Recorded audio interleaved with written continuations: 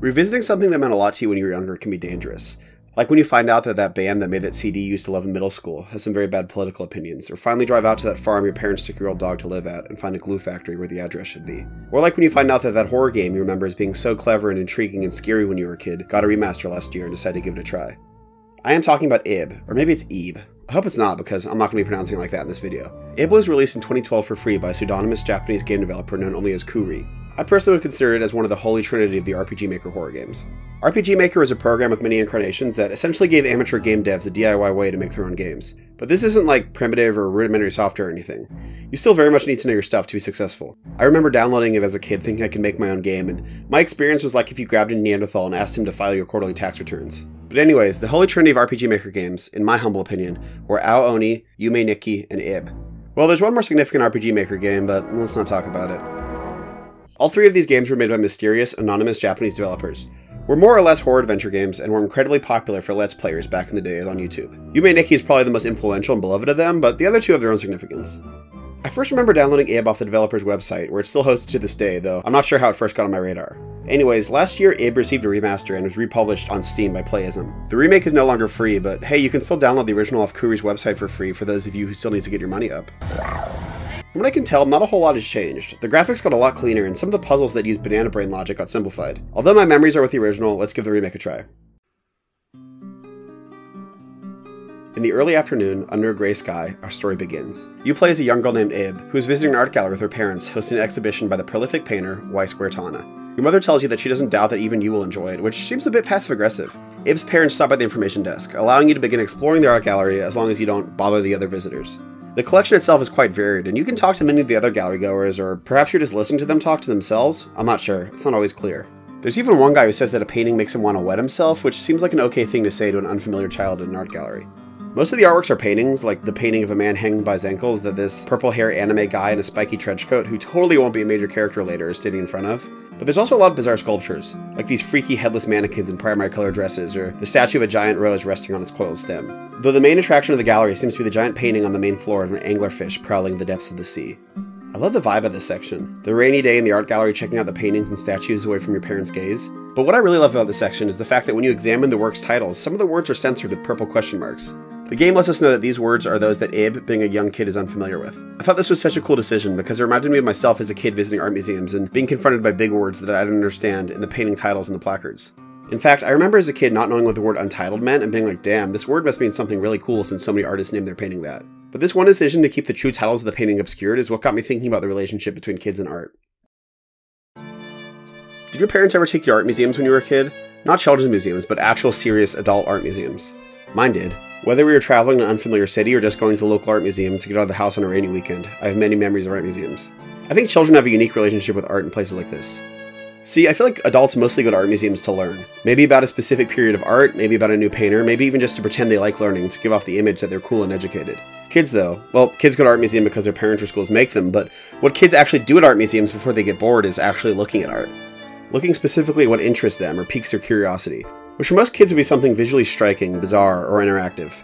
Kids want something that shocks them, grips their imagination, captures their desires or fantasies. In a way, they're either the worst or the best observers of art because they take what they see at face value, without reading a placard, knowing about the artist's background, or trying to examine the themes behind the work. I remember as a kid being confronted with Goya's Saturn devouring his son in an art museum in Madrid, and not being able to look away while also being scared to look closer. It's not because I appreciated the myth behind the painting or understood that this is a reflection of the artist's mental state and trauma. I was just enthralled that something so shocking, so ghoulish and horrifying, would be exhibited in a place like this. I remember the green color of the cannibal god's face, the toothless maw of his mouth, the doughy slackness of the half-eaten body he gripped in his hands. As a kid, I was obsessed with monsters in the macabre and was constantly drawing them. But Goya seemed to have captured an actual monster, and here it was on the walls of the museum for everyone to see. But what I found even more interesting is how kids interact with modern art at the museum.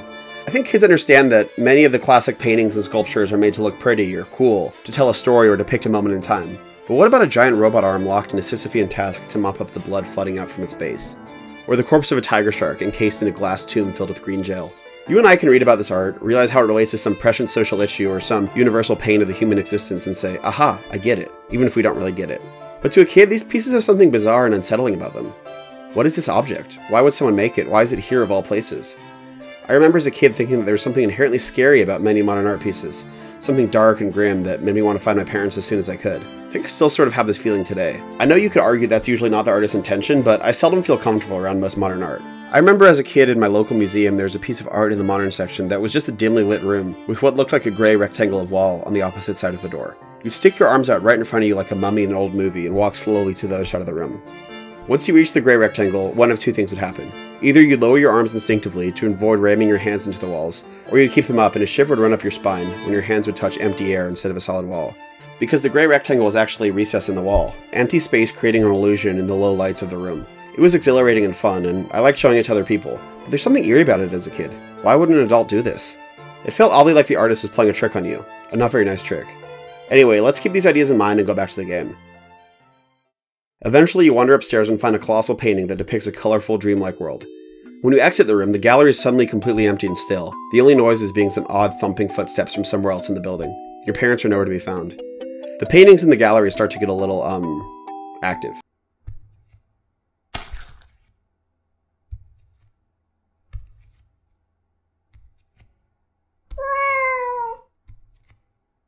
When you return to the room with a large painting, you find an ominous message on the wall, and the words "Come Ib" splatter across the floor. You follow footprints of paint back to the anglerfish painting and take the plunge. You find yourself in a nightmare version of the gallery, with more ominous messages from some unseen figure beckoning you forward. Here's where the game itself begins. Ib is about navigating the nightmare world of the art gallery that she's found herself in, solving creepy puzzles, avoiding dangers, and withstanding jump scares. You grab a rose resting in a vase of water, the petals of which will serve as your health bar. In a room directly next to you is a painting of a woman that makes a face that I'm sure was a lot scarier in 2012. The puzzles in the first area are pretty simple but cool. I don't want to get bogged down in describing them because I think someone explaining how to solve different adventure game puzzles to you is probably even worse than someone trying to explain a joke to you. Suffice it to say, they're centered around the paintings and pieces of art you find. Maybe if you do something correctly, an object in a painting falls out and you can use it. Maybe a figure in a painting offers a riddle you can solve to advance. There definitely is an overt macabre theme to most of the paintings, and many of them try to unsettle you, if not outright scare you. The scares don't hit too hard if you've been around the block with horror game. What's more interesting are the small details meant to unnerve you or establish a surreal atmosphere. Like this one, where you have to figure out which of the figures in the painting is actually telling the truth and which are lying. When you solve the puzzle and go back to the room, all of the other paintings that lied have brutally killed the truth teller. If I had to use a word to describe them, I'd call them charming. Which I think is something you want to go for with adventure game puzzles, but maybe not when you're explicitly trying to scare the player, although who am I to say that's what the developer was going for. There is some enemy avoidance, like the headless mannequins that chase you around or these women's torsos that pop out of their canvases and pursue you. Now is probably a good time to talk about sight and sound. The game looks pretty good for what it is. It does look a lot like Yume Nikki though, from the sprite of the protagonist to the enemies and some of the artworks and especially the doors, though these might be preset RPG Maker assets. It does have a clearer, more refined look though, and I think things got sharpened even more in the remaster. All in all, the game has a very cozy, nostalgic look to it that I think most of these RPG Maker games have.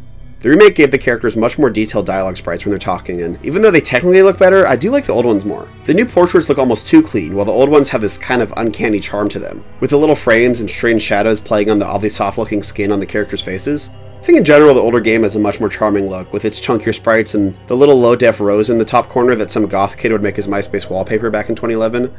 I prefer it to the original, but I don't think that's subjective. Chalk it up to my own nostalgia. The game's sound design is really, really good. The music especially is incredible. I can't fully tell if it's original music. One song is definitely based around La Folia, a musical theme that's been kicked around Europe since at least the 1400s, and I did find a Japanese guitarist on YouTube that seems to have created some of the songs. No matter what, the music fits the game perfectly, and does the heavy hitting in crafting the atmosphere. There's some lullaby-like tunes with toy piano and music box melodies, especially near the beginning. When the player arrives at the Nightmare Gallery, the music is mostly moody and understated, gloomy synths and plinky pianos. Some moments even strike me as slightly jazzy, especially a couple of the chords in the track dining room.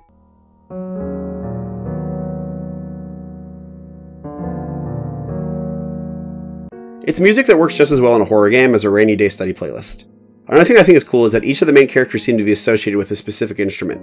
Abe with a toy piano, and the other two characters with a flamenco-y guitar and music box respectively. As I was playing, I realized the main thing that stuck with me so much over the years is the music, and it was a joy to experience again. The soundtrack fits the setting beautifully, perfectly embodying the creepy art museum on a rainy day that forms Ib's setting. Anyway, we continue solving unnerving art-themed puzzles until we meet the same silent anime guy from the gallery passed out on the ground. You bring him a blue rose that matches your red rose and he gets resuscitated.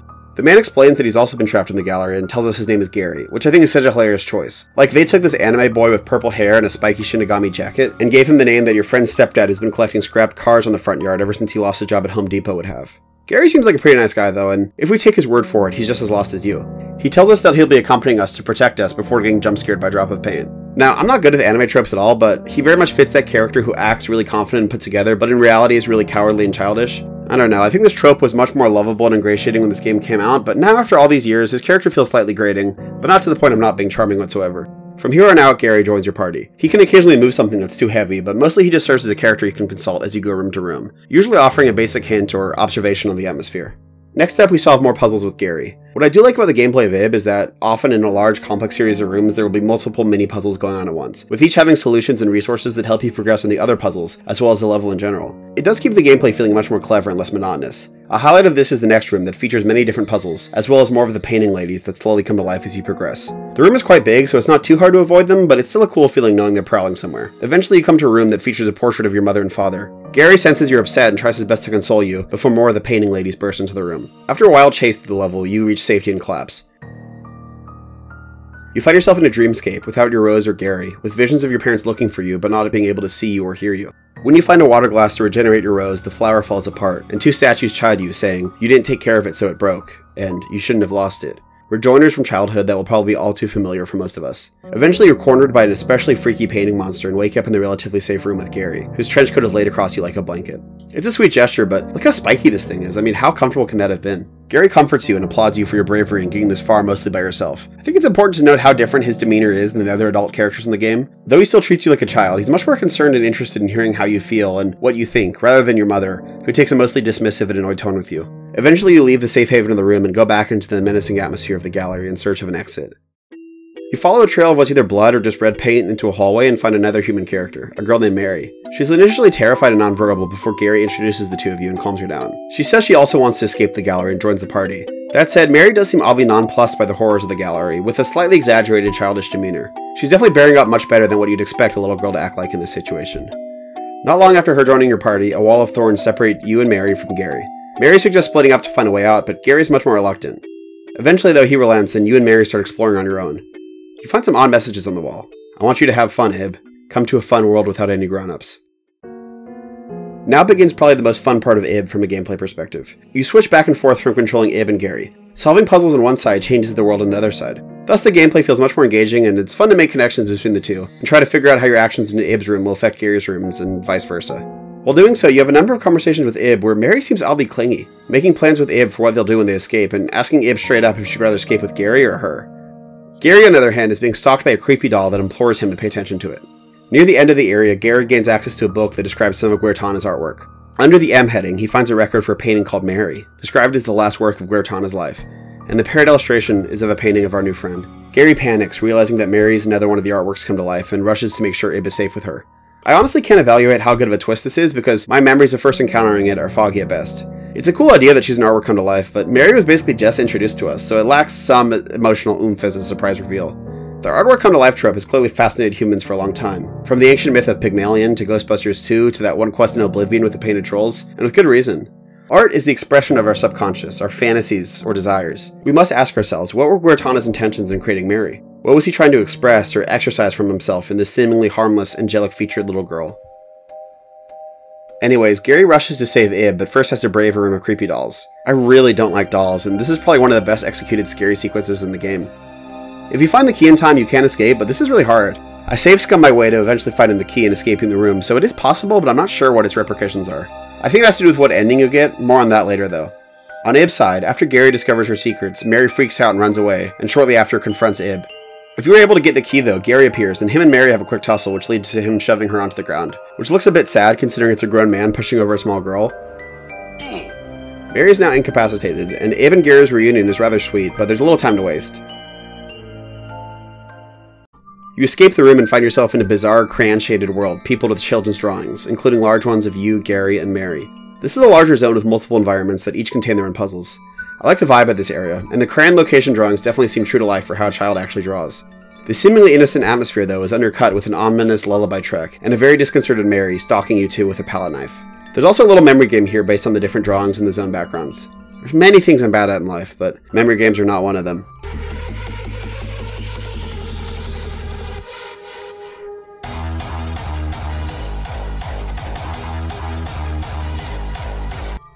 Now I think here's where the game diverges based on what ending you have. The good ending isn't tied to a specific dialogue choice or something. It's very arcane on how to get it, and though it adds more content, I'm just going to be covering the ending I got, one of several bad endings. Getting the good ending definitely involves talking to Garry a set number of times. If you're interested in the other endings though, there's lots of videos here on YouTube that feature them. Anyways, in my playthrough, Mary ambushes you and Garry and pushes the two of you into a giant toy box. After some more shenanigans, Mary gets your red rose, and Garry effectively sacrifices himself by offering his blue rose to get yours back. It's a pretty sweet moment between the characters. As you and Garry pursue Mary, she starts to pluck petals from his rose, playing Loves Me Not with Gary's life. It's our first insight into how cruel Mary can be when she feels spurned and wants revenge. Eventually, Garry loses all his petals and collapses. It's up to you now to find a way to escape. Eventually, you make your way to Mary's lair, but before you can explore, an irate Mary finds you and starts chasing you with a knife. If you're quick enough, you can run to the other side of the room and find the frame where Mary's painting should be, with the glass broken and the canvas blank. As Mary begs you to stop, you take out Garry's lighter and burn the canvas. Mary perishes in a fiery blaze. But it's not a triumphant victory. A look through Mary's belongings shows symbols of her childhood, because after all, Mary is still a child, no matter how long she's been alive for. Crayons, drawings, a doll. A note she left behind reveals that all she wanted was to escape the painted world and live freely. She was waiting for someone to switch places with her, and it seems like you fit the bill perfectly. Still, how long has she been waiting here in this prison of scribbles and childish drawings? How agonizing must that waiting have been? I'm sure Mary didn't ask to be born, didn't want to be created as a sentient being, just to live a trapped life that drove her mad. Her final diary entry, "Won't somebody come soon?" seems so poignantly pathetic in its childish impatience. If you open the last locked door in the crayon world, you return to the gallery from the beginning. Everything is dark though, devoid of people and quiet as the grave. It's an eerie place now compared to the cozy and bright gallery from the beginning. Eventually you find the huge canvas that started it all, though now the image is different. At this point, Garry enters the room and tells Ib that he's miraculously survived and found an exit. If you opt to leave with him, you exit the room hand in hand, though the fact that this is the bad ending tells us all we need to know about whether this Garry is real or another imitation created by the gallery world to keep Ib from escaping. If, however, we jump into the painting and ignore Garry, we find ourselves back in the gallery with our parents, though the painting that Garry was originally looking at is quite different.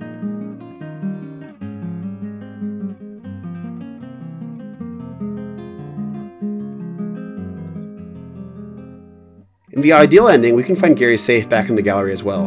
Though his memories with Ib remain foggy, the connection they formed through their journey shines through, and promises a lasting friendship in the normal world. But as I said, I've never organically gotten this ending, and the way to get it seems rather obtuse. Now, Ib is far from a perfect game, but I think it's much more sophisticated from what you might expect from an RPG Maker horror game. Just as what I was talking about earlier with the way that children experience art in museums, I think at the core of Ib's setting is the seemingly insurmountable gap that lies between us and the adult world when we're children. The notes written for your character, presumably left by Mary, or maybe even Guertana himself, display this. Come to a fun world without any grown-ups. I want you to have fun, Ib. And what does Ib really have in the adult world? She has parents, but they seem to treat her like a nuisance often, asking her to basically be seen, not heard, and preemptively assuming she'll be bored and unruly. This is reflected in Ib's nightmare, where the statues chide her for being lazy or careless when her flower breaks. Kids are constantly faced with accusations like this. What Mary offers, at least on surface level, is the opposite.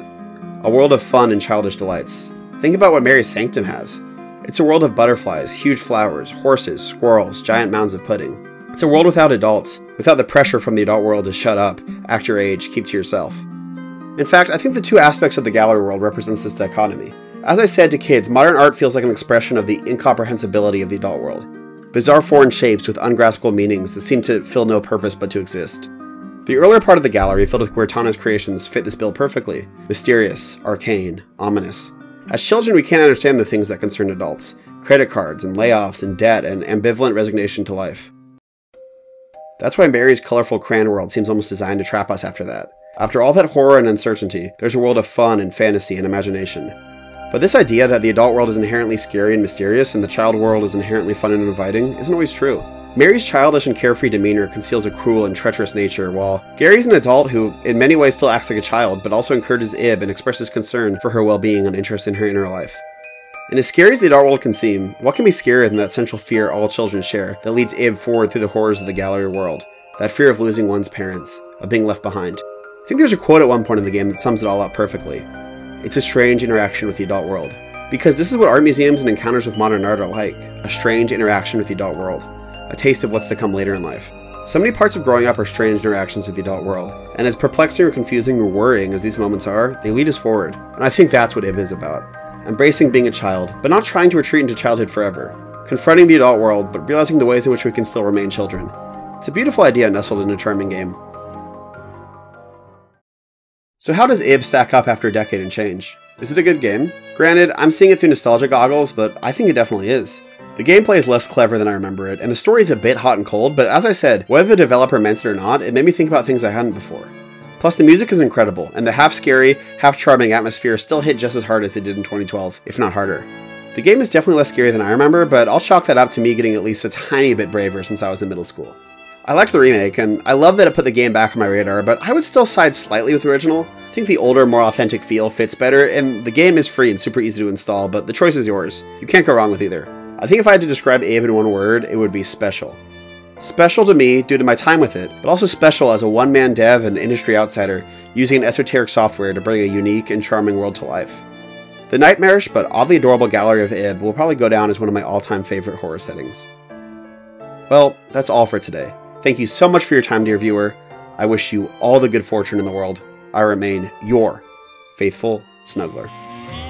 You painted pictures.